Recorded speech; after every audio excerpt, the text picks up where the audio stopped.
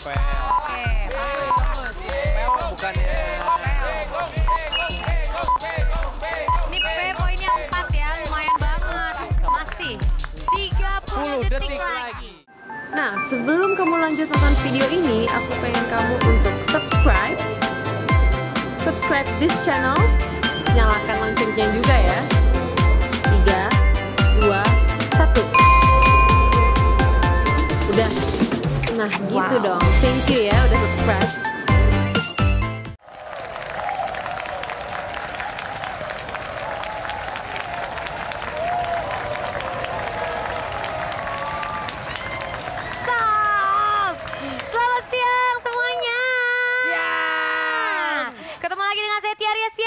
Hendrik, pasnya di kuis masih main kata 100% Indonesia. Pasti kita akan seru-seruan ya di sini ya, karena akan ada total hadiah 60-an juta loh. Wow, banyak banget. Dan kita di sini ada 4 babak yang bakalan seru-seru. Ntar kita akan jelasin gimana cara bermainnya. Makanya nonton terus, jangan kemana-mana, tetap di kuis masih main kata 100% Indonesia. Ya, di kuis masih main kata ini akan ada 4 permainan nanti. Yang pertama susun kata, sambung kata, lempar kata, dan bonus kata. Dan yang paling ditunggu-tunggu bisa membawa pulang uang puluhan juta rupiah, yaitu permainan bonus kata. Tapi gue hari ini mau curhat nih. Kenapa curhat? Jadi gini. Kalau ini siang galau ya namanya ya? Siang galau.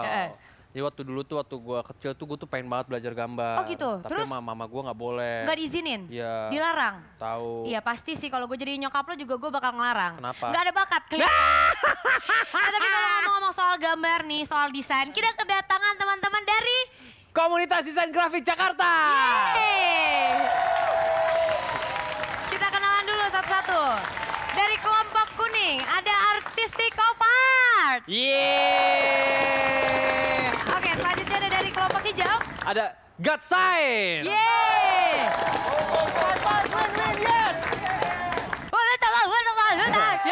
Wow. Ini teman-teman dari kampus mana? Bingung nggak kampus kayaknya dia. Universitas Indonesia. Oh, Universitas Indonesia. Ada kelas gue lo ya? Aduh, kelas dari mana? Lo, Universitas Insya Allah lo. Oke, selanjutnya ada dari kelompok merah yaitu Friendly Designer. Kalau gitu yang terakhir. Dari kelompok biru ada SRA Grafis. SRA Grafis. We are number 1. Oke, kalau gitu kita langsung aja bermain di babak yang pertama yaitu babak Susun Kata. Sekarang gini teman-teman, sebelum kita main di permainan pertama itu permainan susun kata, gue sama Tia mau jelasin dulu peraturannya ya. Oke, peraturan gampang banget. Di babak susun kata ini nanti setiap kelompok dipersilakan untuk mengambil 10 huruf yang ada di lemari kata secara acak. Benar, nanti tugas kalian adalah menyusun dari 10 huruf itu menjadi kata-kata sebanyak-banyaknya. Semakin banyak kata, bagus juga poin yang kalian punya. Yang paling penting, ini yang pertama nih. Jadi kelompok dengan poin terendah akan tereliminasi dan mendapatkan hukuman.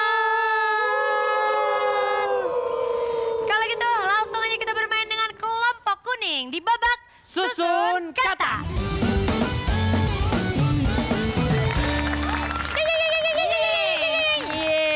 Kita udah ada kelompok kuning di sini. Kapten, siapa yang mau main kapten? Kapten. Feni sama BG. Feni sama BG. Maju ke sini. depan. Feni, BG ya. Oke, di kolom atas ada huruf V, C, C, U, dan I. Di kolom bawah ada I, S, T, W, dan S. Ini bisa dilihat ya, poinnya gede-gede banget. Harus dipakai, jangan sampai enggak. Oke, siap? Waktunya 1,5 menit. Dimulai dari sekarang. Ayo, ayo, ayo. Wah, dia mulai dari huruf ini nih. Kira-kira buat apa nih ya? Hati-hati. Oh, C-nya langsung dipakai loh. Iya. Hati-hati jangan membentuk singkatan. Jangan membentuk singkatan. Jangan lupa juga jangan berdempetan. Oke?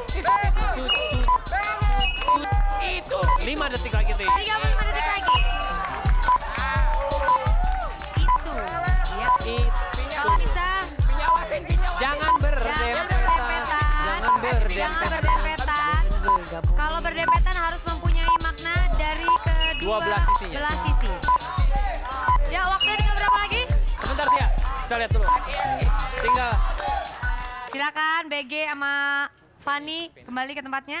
Di sini ada huruf 3 kata. Ada cuci. Ada itu dan ada si. si. Oke, kita cek dulu kata cuci. Cuci. Apakah kata cuci ada di dalam Kamus Besar Bahasa Indonesia? Ada. Proses membersihkan barang tertentu. Cuci. Poin kata cuci adalah 18. Berikutnya, Ti. Berikutnya Kita ada kata itu. Cek dulu ya, apakah kata itu ada di dalam Kamus Besar Bahasa Indonesia? Ya, adalah. ada. Poin dari kata itu adalah 3. Berikutnya yang terakhir itu ada kata si. Apakah kata si ada di dalam Kamus Besar Bahasa Indonesia? Ya, adalah. Ada. Ya. Dan poin dari kata si adalah 2. Tunggu, Ti. Berarti total perolehan kelompok kuning berapa, Ti? 23. Tinggi. Ingat ya, buat kelompok-kelompok lainnya berarti harus di atas 23. Kalau gitu kita langsung aja lanjut bermain dengan kelompok hijau. Yeay. Oke, kita udah ada kelompok hijau. Oke, Kapten, siapa yang mau main di sini, Kapten? Siapa? Ada Wewe dan Maula. Silakan di sini. Oke, di kolom atas ada huruf U, P, U, D, dan U. Di kolom bawah ada D, E, H, L, dan P. Bisa aja. Onil bisa aja. Oke, silakan waktunya 1,5 menit. Dimulai dari sekarang. Ayo, ayo, ayo. Ayo, We. Mau aku bantuin nggak, We? Jahat banget, nggak bisa. Dul. Masih dulu lagi. Mendingan dikebawain dikit. Ya. Nah, benar-benar. Oh, Onil, bantuin. Ya. Surat aja ya. Itu cuma ngeliat doang. Due. Dulu, pel. Pel. Oke, bantuin terus. Pel bukan ya. Ini P poinnya 4 ya, lumayan banget. Masih 30 detik lagi. Wewe dan balik. Wowo silakan kembali ke tempatnya ya. Kita ada kata Cek. dulu. Ada kata pel Ada kata duh. dan kata du. Ya. Yang pertama kata dulu. Apakah kata dulu ada di dalam Kamus Besar Bahasa Indonesia? Ada nggak ya? Ada dong. Nggak ada. Kalau di dalam Kamus Besar Bahasa Indonesia itu dulu itu tidak ada yang ada dahulu. Dahulu semua indah. Oke, selanjutnya ada kata pel. Apakah kata pel ada di dalam Kamus Besar Bahasa Indonesia? Ada nggak ya? Ada. Dan poin dari kata pel adalah 9. Berikutnya kita ada kata duh. aduh itu. Apa kata duh ada di dalam Kamus Besar Bahasa Indonesia? Ada nggak ya? Ada dong. Ada. Duh itu adalah kata untuk menyatakan rasa sakit. Poin dari kata duh adalah 8. Terakhir. Ada kata do. Apakah kata do ada di dalam Kamus Besar Bahasa Indonesia? Tidak ada. Dan total poin yang dikumpulkan oleh kelompok hijau adalah 17. Ini Wah. lumayan di posisi yang sulit ya. Ya. Karena berarti sudah di bawah dari kelompok kuning. Kuning. Langsung Kalau aja ya. Kita bermain dengan kelompok berikutnya, kelompok merah. Oke, kita udah punya kelompok merah. Kapten, siapa yang main? Uri sama Fevri. Uri sama Fevri. Uri sama Fevri, ayo Oke, maju Uri sini. sama Fevri, sama maju Uri ke sama depan. Fevri. Baik. Uri dan baik. Fevri. Coba. Oke, di kolom atas ada huruf K, U, S, O, dan N. Di kolom bawah tuh ada R, S, B, T, sama A. Oke, waktunya 1,5 menit. Dimulai dari sekarang. Ayo, Uri. Uri. Iya, sekarang kelompok hijau lebih semangat. Gak bisa. Karena dia deg-degan. Ya, jadi tereliminasi. Buta. Buta. But rambut. Buta, masih ada lagi. Oh, Kus. ini harus pakai semua ya, karena nilainya lumayan kecil ya ini. Kuno. Wah, iya. Kayaknya. Kalau yang ras.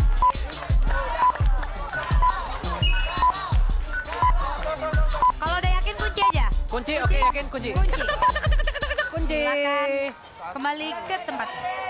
Ya, kita sudah ada kata buta, Kuno, ras, dan so. Yang pertama adalah kata buta. Apakah kata buta ada di dalam Kamus Besar Bahasa Indonesia? Pasti ada dong. Ada. Dan poin dari kata buta adalah 8. Selanjutnya ada kata kuno. Apakah kata kuno ada di dalam Kamus Besar Bahasa Indonesia? Ada nggak ya? Pasti ada dong. Ada. Dan poin dari kata kuno adalah 5. Berikutnya kita ada kata ras. Apakah kata ras ada di dalam Kamus Besar Bahasa Indonesia? Ada dong. ada. Ras artinya golongan bangsa berdasarkan ciri fisik. Poin kata ras adalah 3. So, kita ke kata yang terakhir ya. So, mana? So. Oke, apakah kata so ada di dalam Kamus Besar Bahasa Indonesia? Ada nggak ya? Kagak ada. Ngarang aja. Kita total dulu ya, berarti poin yang berhasil dikumpulkan oleh kelompok merah adalah 16. Kelompok hijau seneng banget. Hijau senang. Berarti mereka udah aman, bisa lolos ke babak selanjutnya ya. Jadi tinggal kelompok biru sama kelompok merah nih. Ya, deg-degan nih. Oke, kalau gitu langsung aja kita bermain dengan kelompok Biru. Yeay, ini dia kelompok yang terakhir itu kelompok Biru. Kapten, siapa yang main? Bahtiar dan Nisa. Bahtiar sama Nisa langsung ke depan. Nisa lemes amat nih, udah makan belum Nis? Jatuh tuh kan. Sini. Silakan sini, nggak mau deket-deket sama Onil. Takut aja sama gue. Sini. Oke, kalau gitu di kolom atas ada huruf F, A, S, E, dan G. Di kolom bawah ada A, S, T, M, dan N. Udah siap ya? Waktunya 1,5 menit. Dimulai dari sekarang. Ayo.